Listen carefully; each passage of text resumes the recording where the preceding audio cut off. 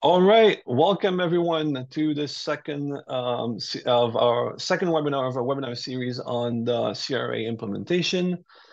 Um, Today, so why are we doing this series? Well, we realized in the last couple of weeks that we really wanted to be able to bring the community up to speed on understanding not only the CRA, but also how it's going to be implemented, better understand the impact on open source, and essentially align ourselves to be able to move forward. Um, Today, so there are four topics in the series. Last week, we had a first topic ran by Enzo on how to read the CRA. Today, we're going to be looking at an introduction, like a high-level introduction to the CRA, and then identifying the relevant obligations for the open source community. And then we'll have a follow-up session next week on standards. And lastly, on all of the additional parts of the implementation, the guidelines, attestations, etc. And yeah, I don't want to take more of your time today. We're going to focus, as I was just saying, on identifying the relevant obligations for the open source community. And for this session today, I'm incredibly happy to be able to introduce our guest, Benjamin Bogle, who is the head of sector for product security and certification policy at the European Commission. Benjamin, welcome. Hi, everyone. So let me just stop sharing my slides, and you should be able to share your deck, Benjamin. Thank you so much for joining us today. Okay, just give me 1 second. Sure, absolutely. Great. And folks in the audience, I see that the chat, I see some of you saying hi in the chat, so you should all be able to use the chat and ask questions using Zoom's Q&A tool, which we will answer towards the end of this call. Great. So can you see my slides? Yes, absolutely. Okay, perfect. So thank you so much for having me. I'm really happy to be here. I'm super excited about your standardization initiative. Curious to see how far it will go. I think it's a really interesting initiative. And yeah, I mean, so I will just present to you a little bit at a high level what the CRA is all about. I mean, there are basically two parts of this presentation. I will first maybe give a general overview of what the CRA is, so not open source specific, just like a general overview. And then in the second half of the presentation, I would really focus on the most important open source elements of the text. And then I will close by letting you know a little bit about the timeline that we have. So I think probably for some of you, this may be a little bit repetitive because you've probably all already seen some CRA presentations. So I apologize to those, but I hope that there are some people to who this will still be interesting. So, I mean, what is the CRA about? I think you all know it, right? I know there are also some Swiss people in the audience, so they may appreciate this slide. I mean, we are talking, of course, about products with digital elements with vulnerabilities. So on the left-hand side, you have one of those products, right? A hardware or software product. And the cheese holes, they represent the vulnerabilities. And of course, the purpose of the CRA is to help manufacturers, to incentivize manufacturers so that they take the cybersecurity of their products more seriously and address the security holes in their products. So here are the main elements of the law. I mean, we're talking about cybersecurity rules for the placing on the market of hardware and software products. These are basically security by design rules. The obligations in the CRA, they are for different types of economic actors. First and foremost, of course, for the manufacturers. I mean, normally they are called vendors, but in our context, in product legislation, in EU product legislation, these entities are called manufacturers. They, of course, have to bear the brunt of the obligations. Then there are also the distributors and the importers. So distributors are basically online shops or brick and mortar stores. And both distributors and importers, they have some, I would say, more paperwork type of obligations, as they are not involved in the actual development of the product. The core elements of the CRA are really the cybersecurity essential requirements. So these essential requirements are the security by design rules. They are high level and technology neutral. That is, of course, done on purpose because the CRA covers a wide range of products that are very different by nature from one from the other. And it gives flexibility to the manufacturers to implement the rules in a manner that is appropriate and compatible with the product that they are building. I mean, we are talking really about the cybersecurity 101, right? Ensure the confidentiality of data, the integrity of data, make sure that essential services remain available, log security relevant events, and so forth. Security by default, right? No more password 1111. Things like that. So we are really talking about the essentials of cybersecurity.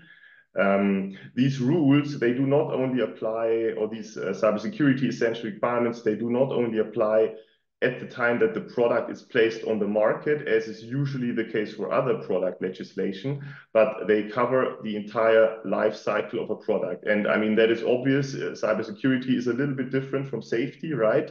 And in the cybersecurity world, security updates are, of course, of the essence, and this is why we have taken this approach. So basically, once you have placed your compliant product on the market, you will remain responsible for that product, and you will have to provide security updates when you identify new vulnerabilities. In order to support the manufacturers in their endeavor to be compliant with the CRA, we are going to provide harmonized standards. And when I say we, I actually mean the European standardization organizations. So we are going to send a request to the European standardization organizations to develop those harmonized standards. And these harmonized standards, they translate the high-level essential requirements into concrete and actionable technical measures for the type of product that you are building. The CRA consists of different types of conformity assessment. Conformity assessment means checking whether a product is compliant before it is being placed on the market. And these different types of conformity assessments, they depend on the level of risk that is associated with the product. And I will explain that in a bit more detail in a moment. There are also some reporting obligations in the CRA. Manufacturers, they have to report actively exploited vulnerabilities that they have in their products through a single European reporting platform to the national authorities, and they also have to report incidents that can have an impact on the security of the product. And finally, there are some market surveillance elements. So all 27 member states of the EU have to set up their own national market surveillance authorities. And these authorities will be in a position to enforce the rules after a product has been placed on the market. And this enforcement can range from issuing fines if necessary to asking that a product is withdrawn from the market. Yeah, I mean, I guess you're all familiar with the CE marking. The CE marking basically says that the product that you have is compliant with all applicable product legislation at union level, right? So this has been historically used in the context of safety. You probably know it from your smartphone charger, right? The CE marking basically tells you that this charger is compliant with EU laws and that you will not be electrocuted. And we are now essentially extending the framework from safety to security. So the CRA uses the same type of language and the same template as other EU product legislation, but it is, of course, adapted to the world of security. So once the CRA has entered into application, when you see, let's say, a laptop and it carries the CE marking, it will mean that this laptop is not only safe, but that it's also secure, basically, because it is compliant with the Cyber Resilience Act. So which products are we actually talking about? The scope of the CRA is relatively broad. Yeah, I mean, we're covering all hardware and software products, everything that is directly or indirectly connectable. So that is laptops, smart home appliances, computer games, and so forth. But the scope is not only wide, it's also deep, yeah, because we cover the entire supply chain of those products. So we don't only cover final products, but also all their components when they are placed on the market as separate products. And the logic behind that deep scope is that many components are considered as black boxes, right? I mean, it's difficult for a manufacturer of a final product to check the security of a component. Think of a CPU, right? I mean, it's very difficult to understand the security posture of a CPU, or think of a compiled software library. Same thing, very difficult for the integrator to understand the security, and hence these components are considered as separate products and come with their own obligations. When we talk about products, we take a bit more of a holistic approach to products, as the user often doesn't know, or probably doesn't care too much, if the data is processed locally by that product, or whether the data is processed somewhere remotely, maybe on the site of the manufacturer or in a cloud data center, right? So basically everything that belongs to the product, whether it's hosted, whether it's run on premise by the user, or whether it's executed somewhere else remotely, it all belongs to the product. We've therefore invented this term of remote data processing solutions. So a product is basically the physical or local elements plus its remote data processing solutions. There are also a few things that we do not cover. Of course, we don't cover non-commercial products, right? Anything that is just done as a hobby is outside the scope. That also goes, of course, for open source. If you do open source just as a hobby and there is no commercial nature to it at all, then you're simply outside the scope of the CRA. We also don't cover standalone services, such as, for instance, standalone software as a service. These are already covered by the NIS2 directive. So, for instance, a website, which could, in theory, also be considered as a software as a service, would not be covered by the Cyber Resilience Act. That being said, of course, there is this element of remote data processing, which can also, of course, come in the shape of a software as a service, and that would then be covered as part of the product. Then we also have a couple of outright exclusions for products that are already covered by other union legislation. And this includes, for instance, motor vehicles and medical devices and marine equipment. Now, just to give you an understanding of how the interplay works between the manufacturer of a final product and the components that are sourced from the market. So there are basically two scenarios. A manufacturer may either integrate a component that they have developed by themselves, right? And that would then be a component that would not be placed on the market as a separate product. Or they would just source a component from the market, from another manufacturer, and then integrate it into the product. In this concrete example here, we have a smartphone, and the manufacturer of that smartphone integrates a couple of components that they have developed themselves, like here on the left-hand side, right? In blue, you see the screen and the camera and the operating system and the battery. So these would, I mean, it's a fictitious example, of course, right? But these components here, they would be developed by the manufacturer, and they just go straight into the final product and are part of the conformity assessment of the final product. And then on the right-hand side, you see the RAM, the CPU, and the network interface. And these would be components that the manufacturer sources on the market. So they're placed on the market as separate products. They carry their own CE marking, and they're also subject to the CRA. And in order to ensure the security of the overall product, the manufacturer has something that we call a due diligence obligation. So whenever you integrate a component from a third party, you have to do due diligence. You have to do your utmost to ensure that this component is secure. And that, of course, depends on the level of risk. I mean, you can never, of course, be 100% certain about the security of a component. It would probably be too much to ask to read every single line of code of every component that you integrate, right?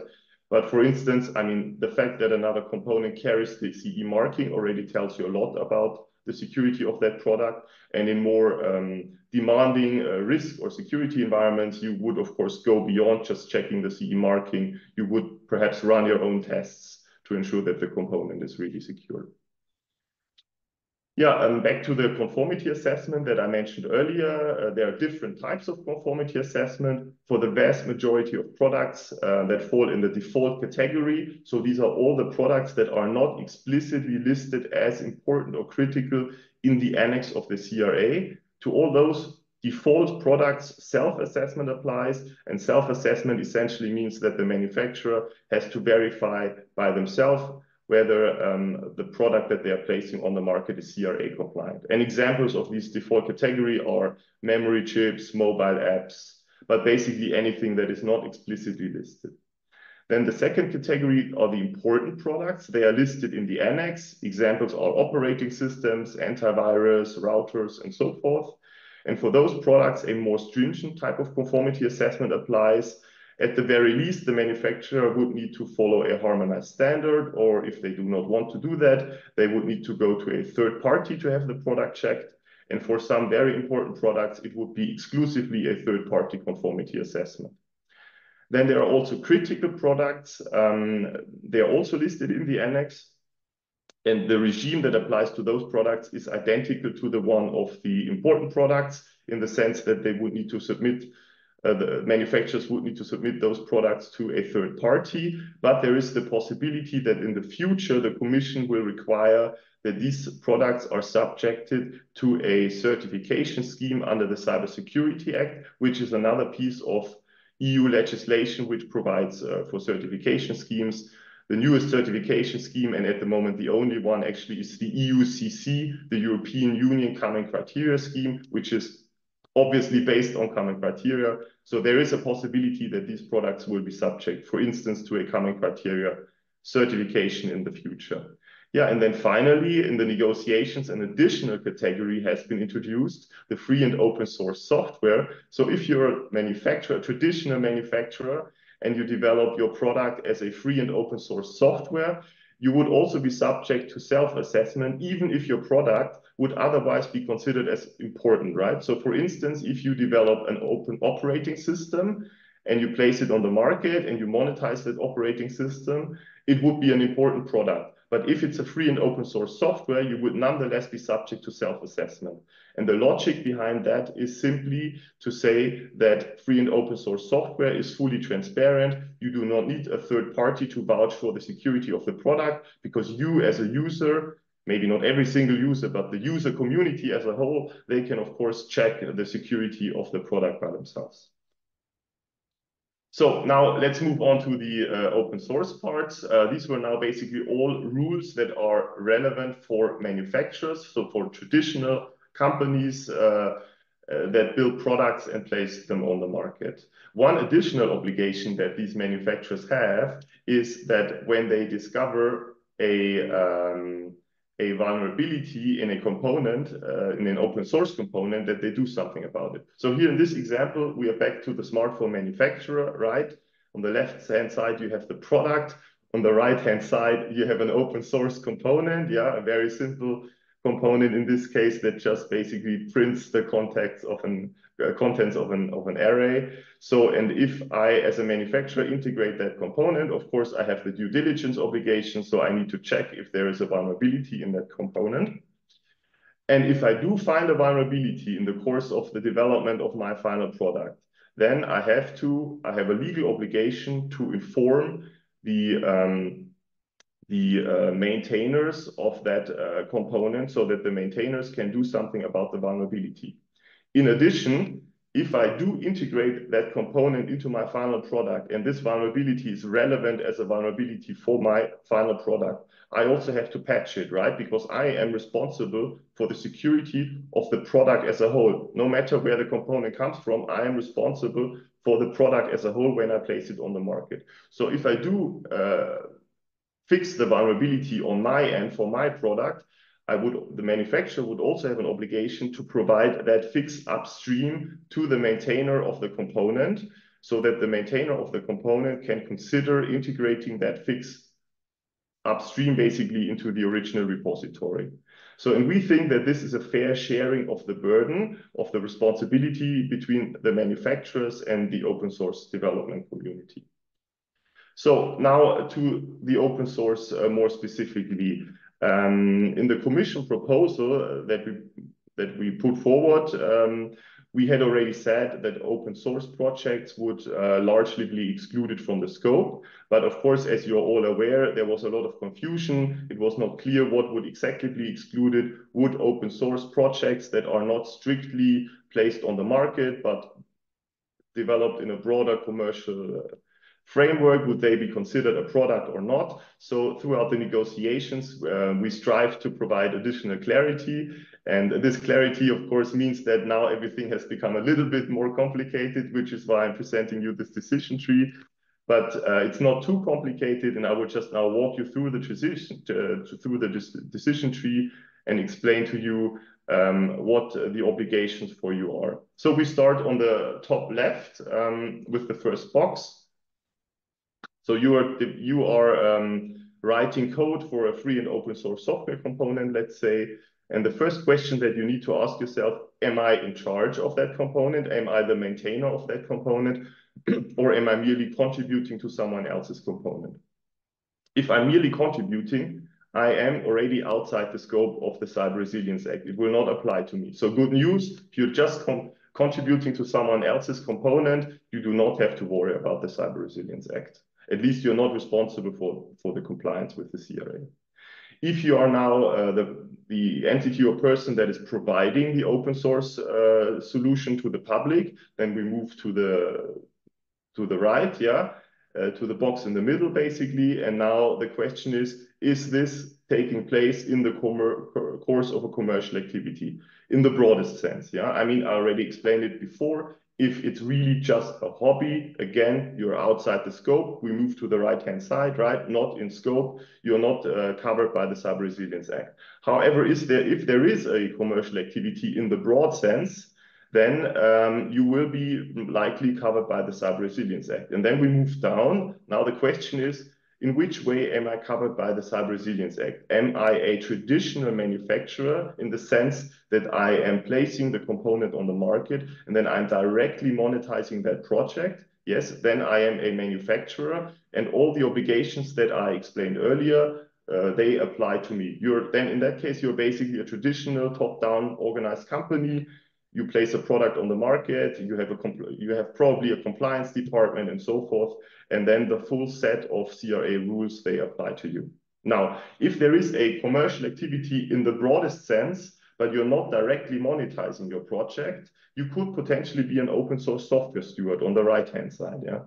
So when are you an open source software steward? Yeah, there must be a commercial activity in the widest sense, yeah? That would, for instance, be the case where a number of manufacturers teams up and they jointly develop a component that they all integrate into their own respective products, yeah? And then these products are ultimately placed on the market. Then, of course, there is no direct monetization of the component, but there is nonetheless a commercial activity, yeah? So if that is the case, you could be an open source software steward. Now, and if there is a legal person, such as an open source software foundation, that provides support on a sustained basis to this component, as is, for instance, the case, yeah, with many of the open source software foundations.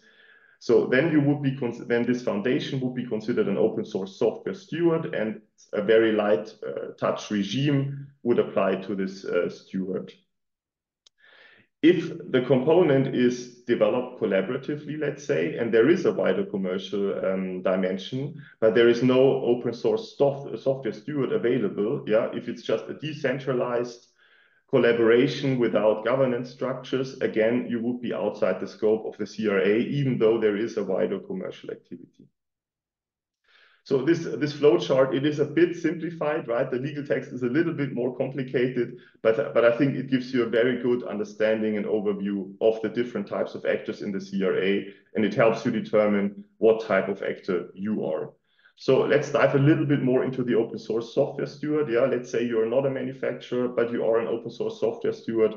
As I said, the regime that would apply to you would be pretty light touch. You would be basically required to develop a cybersecurity policy. Examples of open source software stewards are, as I said, foundations that support specific free and open source software products, but also companies that build free and open source software for their own use, but make it public, right, if they don't monetize it.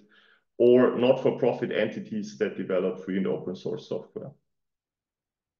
The obligations of the steward are, as I said, have a cybersecurity policy in place that takes into account the specific nature of the open source software steward, because we are aware that not all open source software stewards, not all foundations are the same, right? I mean, they can be quite different in the way that they are organized and the responsibilities that they take for the project that they are overseeing. So this is very important. It should take into account the specific nature of the steward.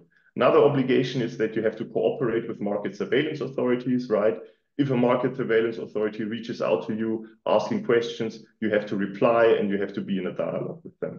And finally, the reporting obligations would also apply to you, but only to the extent that you as a steward are involved in the development of the product, right? I mean, in many cases, the stewards, they are not writing any of the code. And in that case, they may not even be aware of actively exploited vulnerabilities. And if that's the case, they would also not need to report. Yeah.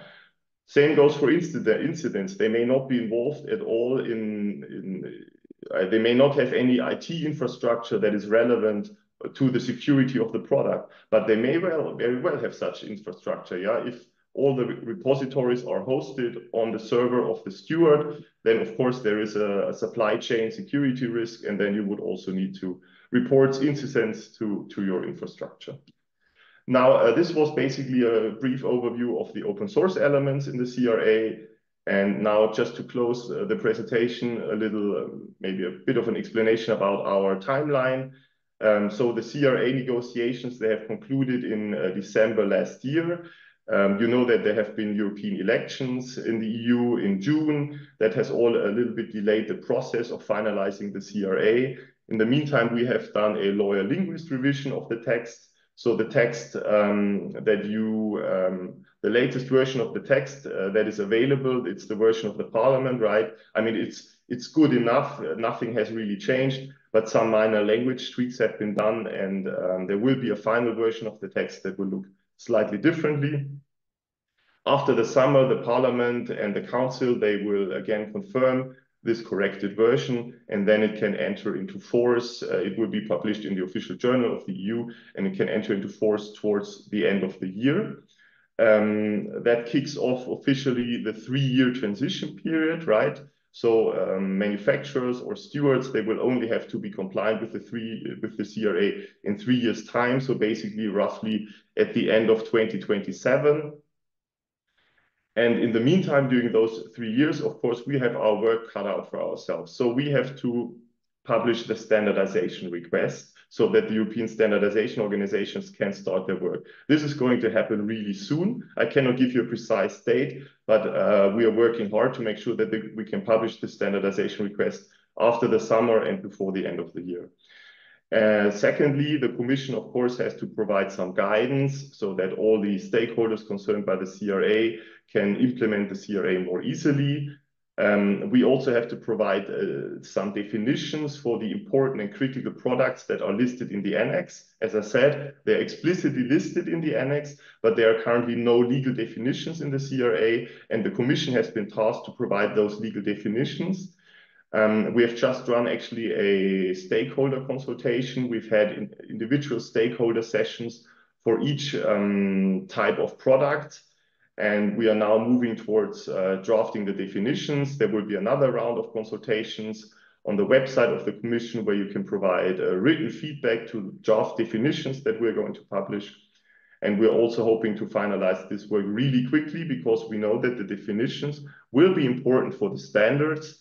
I mean, we are going to request product-specific standards for all the important and critical products that are listed in the annex. And of course, it's helpful for the standardizers if they know exactly what the scope of those products will be. Yes, and finally, we have to, I mean, when I say we, I mean the cybersecurity agency ENISA. ENISA will have to set up the single reporting platform to enable the reporting of manufacturers and stewards.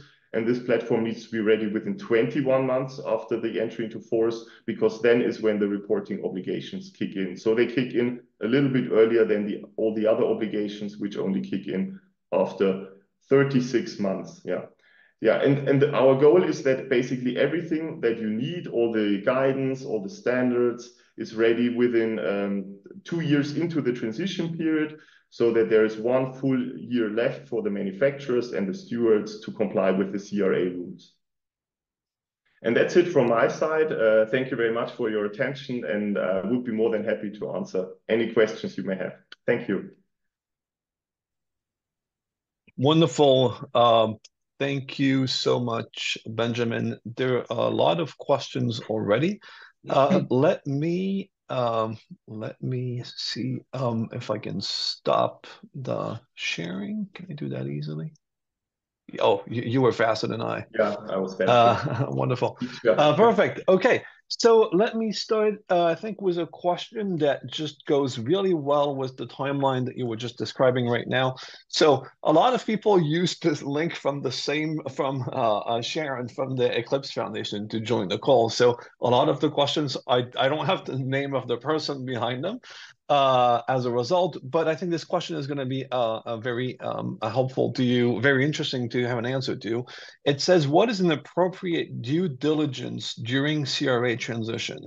Machinery has a long integration time. Some are starting today with a contract and going to be put into service, placed on the market in 2028. So how can these manufacturers integrate components in this long time frame? Most of the components do not fulfill the CRA requirement as of today. Yeah.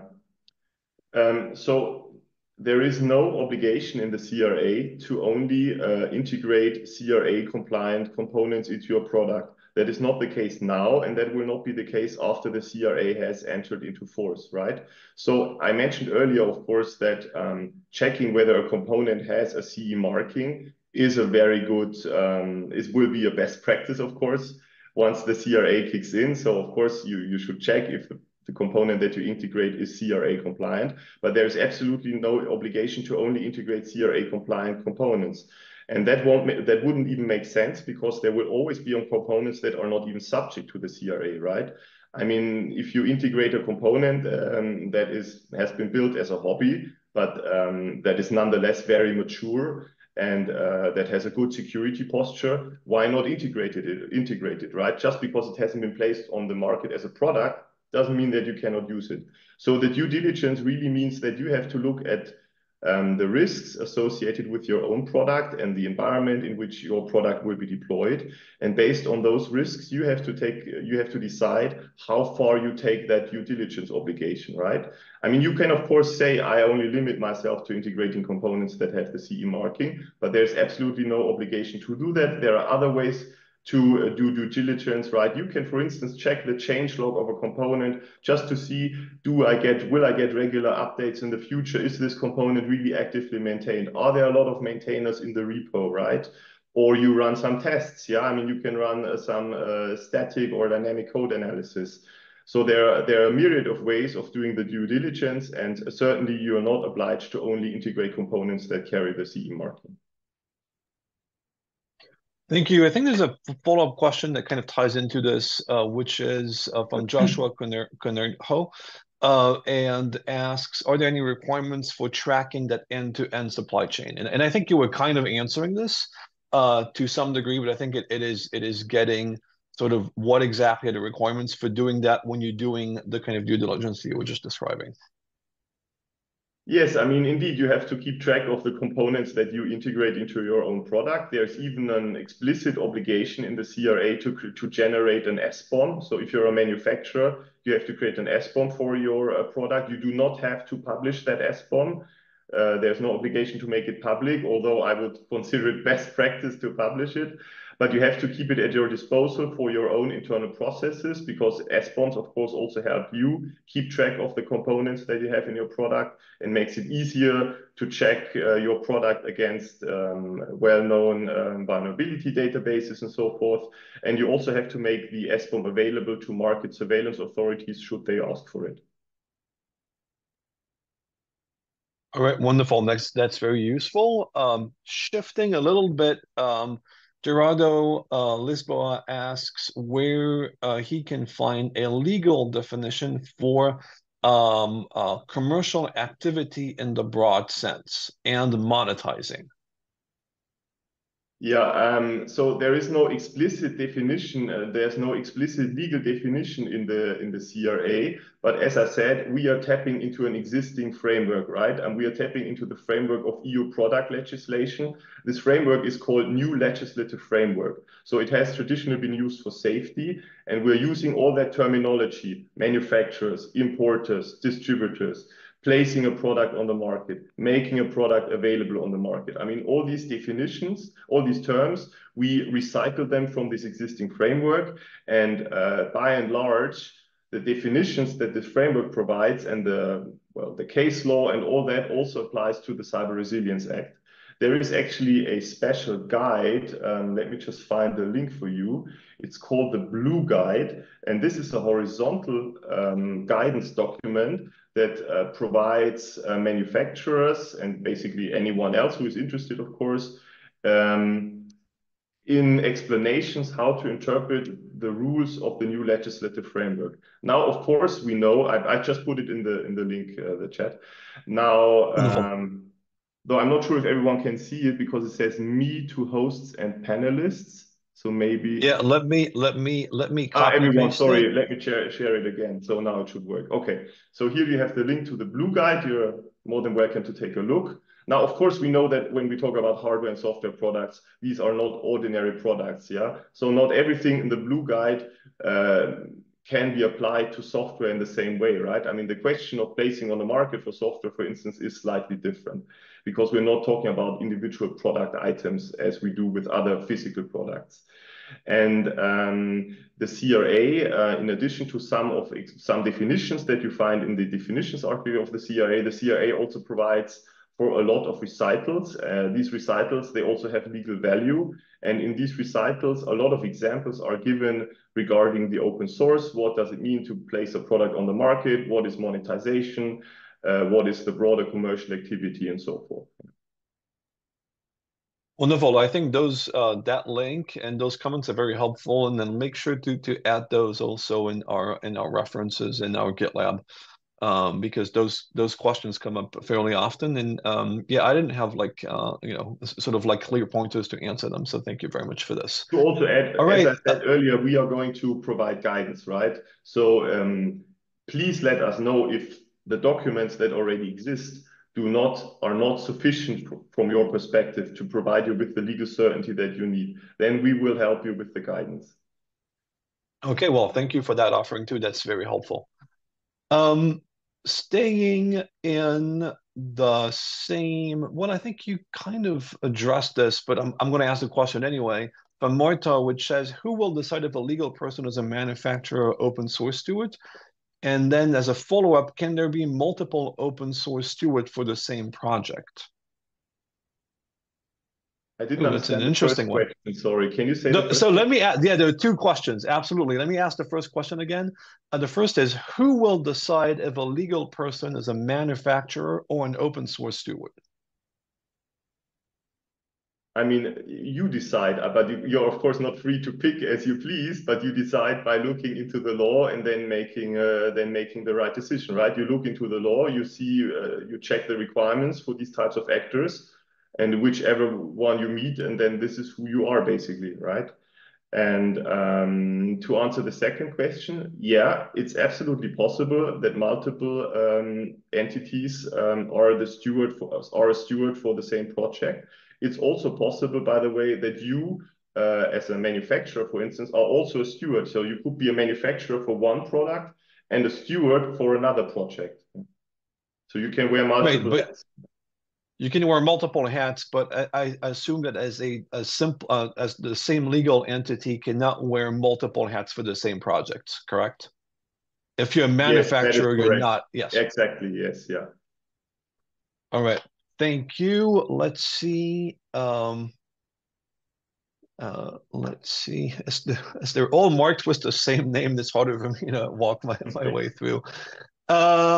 Well, there's a lot of questions about like specific definitions. And one of them asks, could you expand a little on the term intended for commercial use for open source software? Is this meant that FOSS maintainers are expected to explicitly state that their component project is from now on? So essentially, how how do you like if can do you need to state on your project what the intended use is? And if so, is there sort of like default assumption that it's one or the other? Like, yeah, what makes it that it's intended for commercial use? Yeah, no, you only have to spell out the intended use, or as we call it, intended purpose of the product if it's a product that is placed on the market by a manufacturer. Only in that context, there's an obligation to specify the intended purpose of the product. So for open source components, there's no obligation to do that. A commercial activity I mean, a commercial activity exists when the project has been created for commercial purposes, right? So if you create the project really just as a hobby because you want to learn programming and then it just grows into something bigger, but there is never any intention for it to be commercialized, then it's not a commercial project. If, for instance, a couple of manufacturers come together and they say we all have the same needs, yeah, so let's build a component together because we need this component for all our products, then there's obviously a commercial nature because there is an intention by the developers, by the people that contribute to that project to later put it into a product that will be monetized. So following on that question, it is asked if I developed, example, a software and use a certain library or something. Um, Wait, let me just figure out exactly because this is a follow-up question. Um,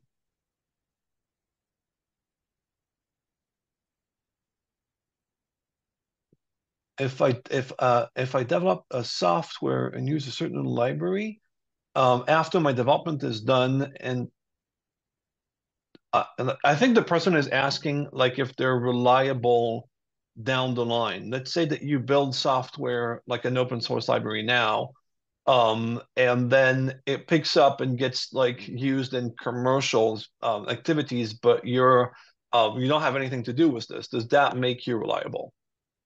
So the Cyber Resilience Act as such does not establish liability in any way on anyone, right? So whether you are subject to the CRA or not has in principle no influence on whether you are liable or not. The CRA merely establishes obligations vis-a-vis, well, the public or vis-a-vis, yeah, I mean, you just have to be compliant with the CRA. And of course, there is the market surveillance. So market surveillance can come in and check manufacturers' products and take measures if these products are not deemed compliant, including fines. So you may have to pay a fine if your product is not compliant. But that's, of course, not a question of liability. That's just a question of breach of the obligations of the Cyber Resilience Act. There is a separate liability regime at EU level, which has been negotiated at a similar time as the CRA. That is the Product Liability Directive. But I cannot answer questions about the Product Liability Directive because I'm simply not an expert on it. Yeah. Right, that's the PLD, Yeah. correct? Yeah. I think that so in the community, in the open source community, I think people are tend to use the term "be reliable" in terms of like, am I supposed to comply to something, and Yeah, I not know. Yeah, yeah. in a more strict sort of like legal sense. And so I guess the question is, could be reframed as, do I have legal obligations if I build a library, and I'm sort of like the owner and maintainer of a library, and then someone else comes in and commercializes it. And I'm assuming that the answer to that from the graph that you shared before is no. Yeah, Is my exactly. Yeah, assumption that is correct? correct. Yeah, yeah. All right. Thank you very much for this answer too. Um, I'm going to mark those as answered. There's a question in the chat about sharing the slides. Yeah, absolutely, no problem. Wonderful. Yeah, I think that's going to be very helpful. I found those slides very helpful to sort of better understand your perspective, well, the commission's perspective on how the CRA fits and what exactly it's trying to achieve. That tends to be easier to lose track of in like the 300 pages of the CRA when you're not used to looking at legislation like this. Yes. So I think those are very helpful for this. Stefan asks if you will provide better definitions and use case for remote data processing.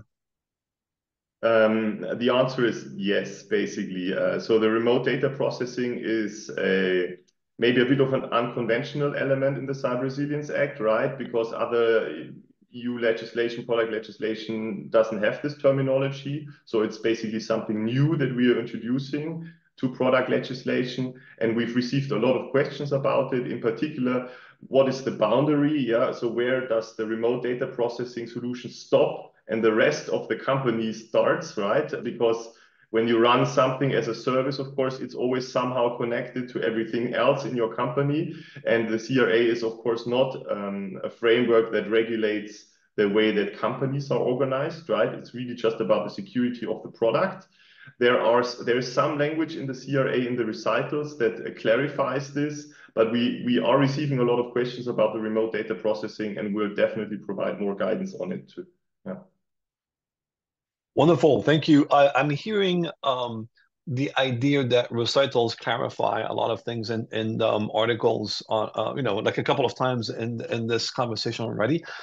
Is there a good way for people to figure out which recitals clarify what bit of the regulation itself, outside of like being very familiar with everything?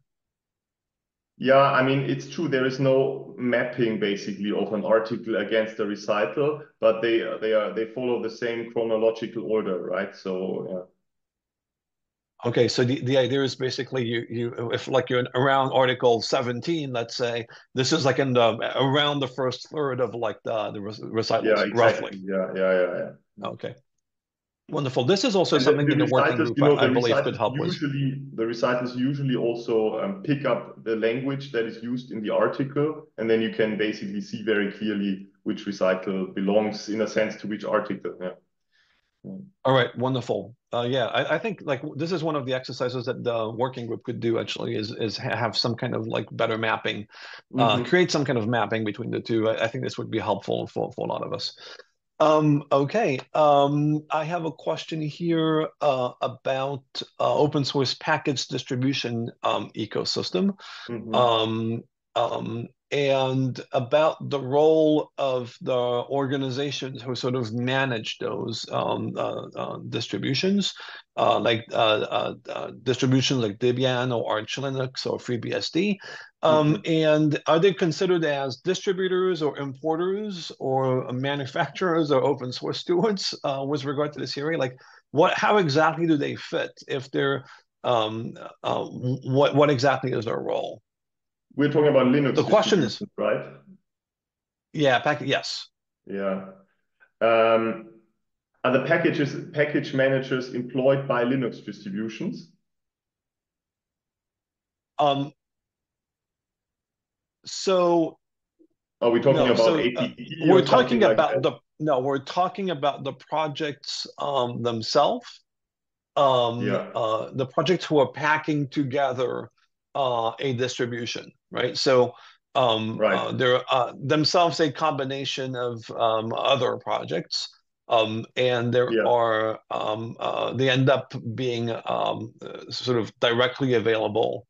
And would they be considered distributors or importers with yeah. regard to the So CRA or? the fact that there are distributors in the CRA and that Linux products are called distribution, yeah, that's kind of coincidental. So that does not mean that Linux distributions are distributors. So yeah, it depends on the Linux distribution, right? So there is no not just one answer. If that Linux distribution is monetized as a product, then it would be considered a product in the CRA and would be then the entity that is assembling the distribution would be considered a manufacturer, and all the core obligations would apply. But there could also be, of course, a case where a Linux distribution would basically not be directly monetized. And then the entity behind it could perhaps be considered as steward. So it depends. It's a case by case question, right? You would need to look into the legal text. I cannot give you legal advice. I can tell you that distribution is a manufacturer, that distribution is not. because I may be wrong and then, then I get into trouble. So it depends. It's a case-by-case question. And the question of them being importers, is that something that's been brought up? Because it's a question I've heard asked a few times. No, I mean the importers are really companies that place a product on the union market, a product that has been developed outside the union, right? I mean, the way it often works is that a manufacturer, let's say there's a manufacturer based in the US, yeah, they may just place their product directly on the EU market as a manufacturer. But in some cases, what happens is that there is a company in between, and that company does the placing on the market on behalf of that manufacturer in the third country, and that would then be considered an importer. Yeah. All right, thanks for that precision. I'm looking at, oh, that's a really interesting question here, which asks, to what extent does the trademark status of an open source project affect which legal entities can receive the CE mark for that project? So this is an important question in the open source ecosystem, because one of the differentiators between the open source project and the potential product, in some cases can be literally, like the only difference can literally be the ownership of the trademark of the product. And so essentially, I think the question here is asking, if you're putting, if you're turning a project X into a product on the market, but actually don't own the trademark for the upstream, can you still make it a product with a different trademark, obviously, right?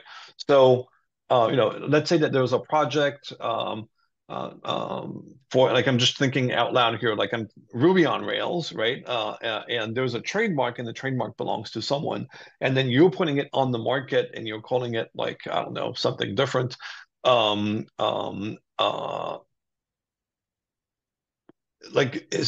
the trademark ownership affect your ability to do that at all? So the CRA does not change the way that trademark law works, right? It has no impact on that. So if you are allowed to take that component and integrate it into your own product, the CRA will not stand in your way. And then you can, of course, if you monetize that new product, you can, of course, if it's compliant with the CRA, fix the CE mark. All right. Yeah, that's very helpful. Perfect. There's a follow-up question to the question about the package distribution ecosystem, where the person says the projects are not always commercial, right? So, for example, Debian is volunteer-based and Ubuntu is not. And so, what would a non-commercial status be? Would that, like, that who are packaging software like this, would that make them a steward in that sense, or? Yeah, I mean, as I said, I cannot give legal advice on individual projects. That would be very Fair enough. difficult. But as in general, I mean, if the distribution exists because a group of people, of volunteers, come together to build something for ultimate commercial purposes, yeah, then there is a wider commercial nature, yeah? And then you could be considered a steward. Thank you. That's helpful. So let me again clean up the list here. There's a question from Thomas Freck who asks, with copyright topics, we had the question what distribution would mean for larger corporations. As far as I know, even distributing to another department triggers the distribution requirements. So Tobias is referring to copyright law where when you look at open source licenses, distributing to another department within your own organization can trigger distribution requirements. Um, does this also essentially, is this also the case for placing on the market? So let's say that you're providing a service internally to a different branch of your company. Does doing this place it on the market? I would say no. I mean, I think that's can be a tricky legal question. So I think it depends probably on how this company is organized. But simply providing a piece of software to another division in your own organization would definitely not be considered a placing on the market because there is no market, right? Market means market. Yeah, you have to place it on the market, for instance, to make it available for sale, and there must be a form of monetization somewhere. If that is not the case, then it's not being placed on the market. Yeah. But I mean, it can, of course, become complicated with subsidiaries that are maybe partially owned by you or someone else. And there I would actually refrain from answering the question because I'm not certain enough about the answer. Yeah. All right, thank you. Yeah, fair enough. Um, and I think, um, oh, that's a very specific question. It says, Adam, as a manufacturer, you have to provide a distinct support period. Is this support period for software calculated on the minor version or the major version? I don't know if you can even answer that question, how you would want to address it. But I think No, I it's can. a. Please go ahead. Yeah, so the CRA does not use this terminology of minor versions and major versions, but it has something somewhat comparable. We have the concept of substantial modification. Yeah, so if a modification has an impact on the risk profile of the product, then it would be considered a substantial modification. And a substantial modification is considered a new placing on the market of that product. So when you make a feature update to your product, that is not just a minor fix, right? I mean, if you don't just change the color of the interface, for instance, or add additional emojis, if it's really a feature update, then it would be considered a new product with digital elements, and the clock for the security update provision starts ticking afresh. All right, wonderful. That term that you just used, substantial modification, is that right? Like Yeah. how is this is this defined somewhere? Is this part of the guidance that you Yes, be working it on, is or? defined. I mean, there are explanations in the blue guide, there are explanations in the recitals, and we will also provide additional guidance on that because it's of course a very important concept that is quite key to the CRA. All right, wonderful. Thank you so much. I think that we have caught up was all of the questions. Um, is this so? Like at the top of the hour? Does anyone else have a question left to ask for Benjamin today?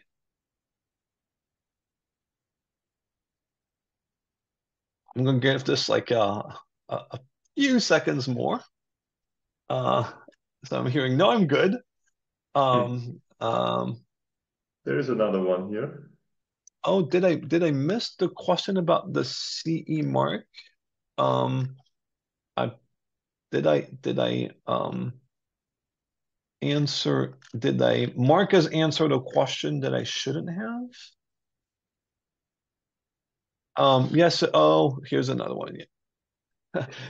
So there's a question. Can we contact Benjamin for more questions individually? I mean, yes, you can always reach out to us. We are available to answer questions. We can always set up a call, right? It's more difficult for us to answer questions in writing at this stage, but we can set up calls. So yes, there is I invite you to reach out, of course.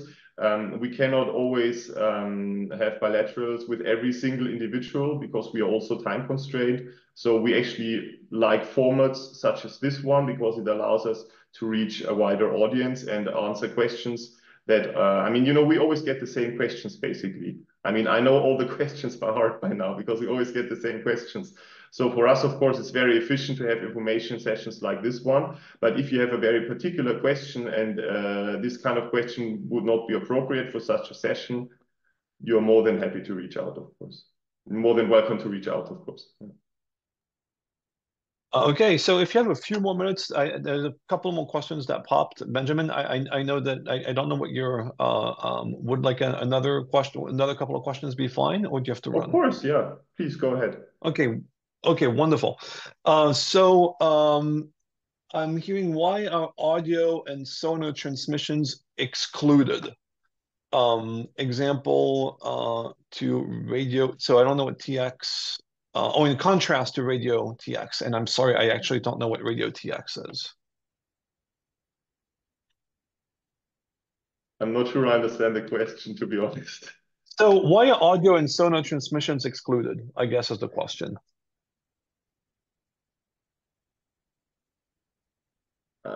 I mean, what does it mean they are excluded? So are we now, I don't know what we're talking about now. If we're talking about the question of scope, whether my product is in the scope or not, the question is this product directly or indirectly connectable? Yeah. So, and of course, an audio connection, in particular, I mean, if it's a digital audio connection, that could be considered a data connection. So yeah, if my product comes with a digital audio interface, then and that is the only interface that that product has, I think that would be considered a data connection in the sense of the CRA. Yeah, and if from when we now if we don't talk about the scope but rather about the essential requirements, of course, the essential requirements would also apply to a digital audio interface. You would also need to ensure that this digital audio interface is not an attack vector for my product. Okay, so I'm not sure if this answers the question, because I'm not sure I understand the question myself either. So Tobias, if you want to be sort of like maybe a little more specific, or sort of like reframe the question, I think that would be very useful. And you know, for answering all of those questions, thank you everyone who joined today, for joining us. We're having, let me just share my screen here. We have a session coming up next week, which will be on the standards making, and so understanding the key standards and their production timeline and how they fit in the timeline that Benjamin was sharing at the end of his deck earlier today. We'll be sharing our this deck and Benjamin's deck on the list as soon as possible. There's a recording of this video which will go up as soon as we can. And you know, in the meantime, there's a mailing list that you can join to discuss in the working group. We have office hours every Tuesday at 4 p.m. and we'll be having weekly calls very soon. We work on GitLab, and there is a CRA-focused repository, all linked from the deck here. And we're preparing sort of an information hub, which will collect you know, webinars such as this one, and some of the informations that were shared today. So, you know, thank you very much, Benjamin. Thank you again for joining us today. And we're looking forward to see you all next week. Thank you again. Thank you all. Thank you. Thank you for having me, and have a nice day.